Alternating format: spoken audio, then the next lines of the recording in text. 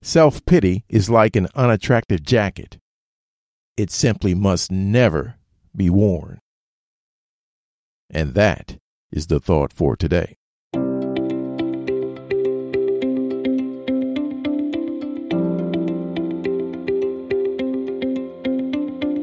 Welcome to 7 Good Minutes. I'm Clyde Lee Dennis. Thanks for joining me for what I believe will be 7 of the most enriching minutes of your day. In today's audio, our friend Isaiah Hankel reminds us that self-pity is the enemy and gives us some useful tips on how to get rid of it. Enjoy.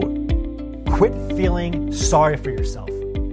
Self-pity is a very common response to stressful events. Something bad happens, you feel helpless, and you feel sorry for yourself. That's how things play out way too often. The problem is that throwing a pity party does nothing to improve the stressful event you're facing. Now, a long time ago, I used to deliver ATMs way back in college. These were the kind of machines that you put your bank card into and get money out of. And these ATMs were extremely heavy.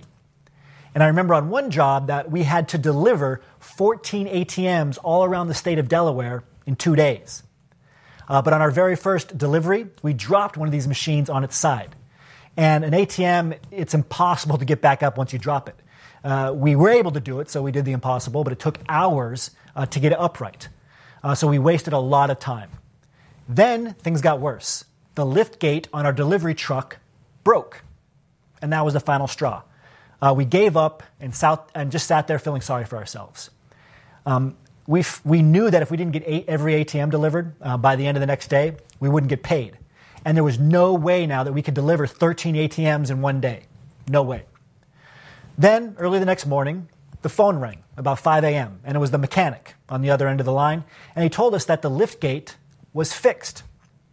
So we got back in the truck, we started delivering ATMs, and along the way, the person I was working with, we got into a big fight. We both got frustrated, started getting angry, got really mad at each other, and to our surprise, though, our anger fueled us, and we actually were able to deliver all of the ATMs with 2 hours to spare. Now, feeling sorry for yourself is completely useless. Self-pity promotes inaction, and it acts as a kind of gateway to learned helplessness and depression. Studies show that people who frequently indulge in self-pity see themselves as controlled by both chance and by other people who are more powerful than them. That's how they see it. Now, with respect to anger expression, self-pity is primarily related to anger in. Okay, so people who feel sorry for themselves internalize their anger instead of expressing it. This is a bad thing. They ruminate or obsess over what went wrong and why it's not fair, instead of taking action to make things better. Now, while these pitiful thoughts might feel comforting at the time, they actually lead to bigger problems. The key is avoiding this kind of useless behavior. And the only way to avoid it is to build up your defenses against it, against feeling sorry for yourself. Now, the first thing you need to do is to stop apologizing for yourself. Okay, so everyone in life wants you to apologize for everything. That's just how it is. We're taught from a very young age that saying I'm sorry is the right thing to do. It's the adult thing to do. But this isn't always true. Always apologizing for yourself makes you mentally weak. Apologizing is a kind of breeding ground for self-pity. So when you constantly apologize, you communicate to both yourself and the outside world that you're always wrong. And this acts to lower your self-esteem, and it damages your integrity overall. Now, of course, this doesn't mean that you should never apologize. If you did something legitimately wrong or failed to deliver, own up to it. Learn from it and move on. But if you're apologizing for your beliefs, your desires, your goals, your past, or who you are at your core, stop it. The second thing you need to do is to get comfortable with anger. This will help you stop feeling sorry for yourself.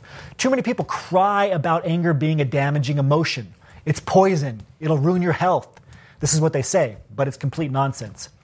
Anger is only damaging to you when you don't express it. It's only damaging when you don't know how to manage it and how to channel it productively.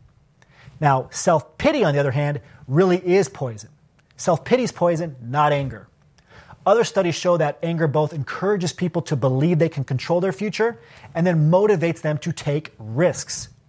In other words, anger primes you to action, and this is a good thing.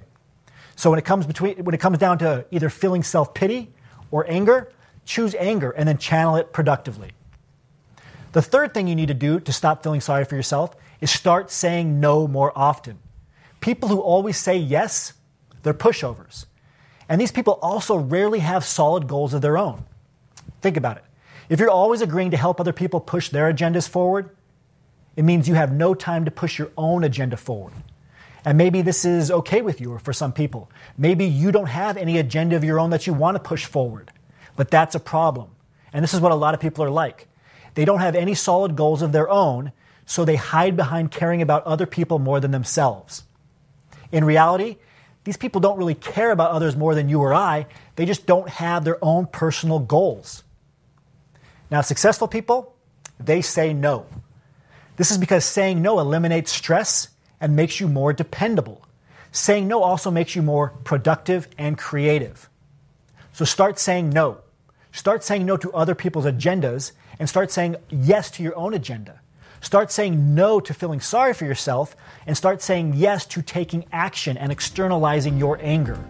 Do this and you will live a more confident and focused life. That does it for today's episode of 7 Good Minutes. Please take a moment to rate and review the show on Apple Podcasts.